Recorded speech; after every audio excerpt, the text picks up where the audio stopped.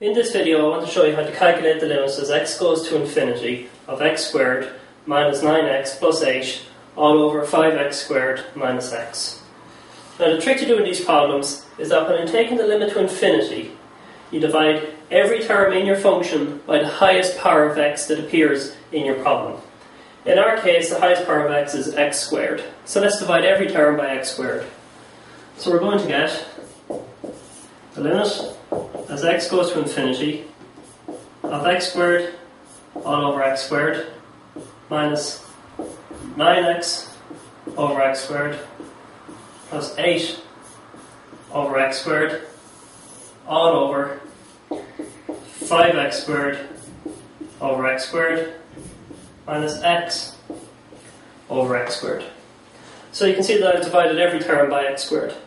So the next step is now to simplify this. So let's do that. We'll get the limit as x goes to infinity.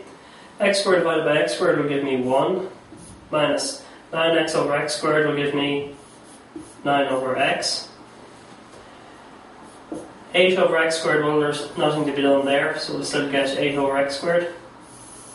And that's all over 5 minus 1 over x. Okay, so we're now in a position to start taking the limit.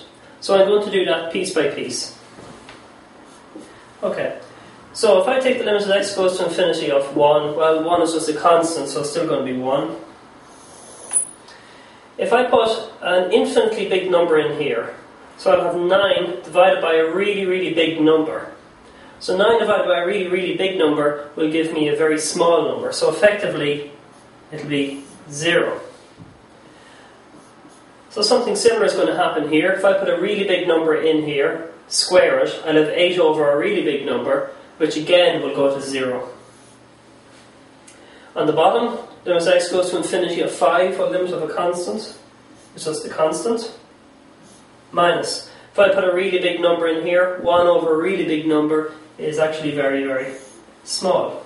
So I get my limit to be 1/5. So we can say that the limit as x goes to infinity of this function is simply just 1/5.